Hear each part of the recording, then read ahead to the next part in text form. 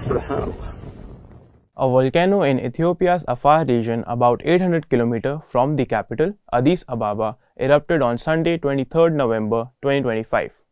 The volcano has erupted after 12,000 years, with the plume so tall that the volcanic ash traveled all the way to India, affecting even flights. It is now heading towards China.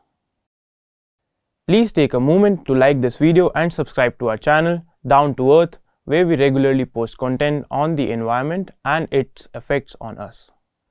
The volcano called Hayli Gubbi sent an ash column thousands of feet into the air. On Monday evening, the ash plume traveled from Yemen, Oman and the Arabian Sea and entered India through Gujarat and Rajasthan.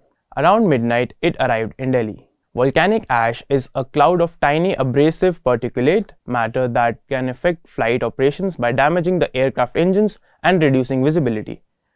They also contain particles and mixed gases with water that are called VOG. Carbon dioxide, carbon monoxide, hydrogen gas and sulfur dioxide are some gases that are present in VOG. Sulfur dioxide levels in VOG are present in great quantities near the site of eruption.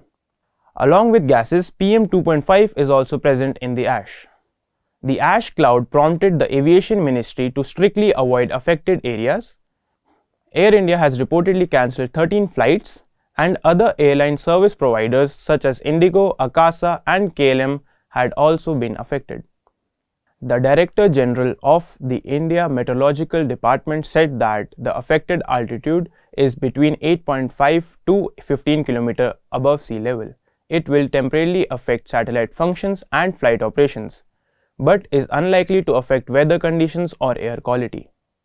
The Director General of India's Civil Aviation issued an advisory to suspend or delay operations to impacted airports if the condition deteriorates. The three levels of volcanic ash contamination are low, medium and high, and these levels dictate the length of a pilot's flight before significant damage is caused due to the volcanic ash. In the Hayli Gubbi eruption, however, the level of contamination in Indian skies is unclear. The speed of the wind carrying the volcanic ash is 100 to 150 km an hour, and for it to settle down on the surface, the wind has to stop, and the rain would cause it to settle down. On the surface, it won't cause any problems as it would have been watered down. The Director General of IMD, Mrityunjay Mohapatra, on Tuesday, November 25th said that the ash cloud is moving towards China through East and Northeast India. Thank you for watching. If you have any suggestions, do write to us by commenting on this video.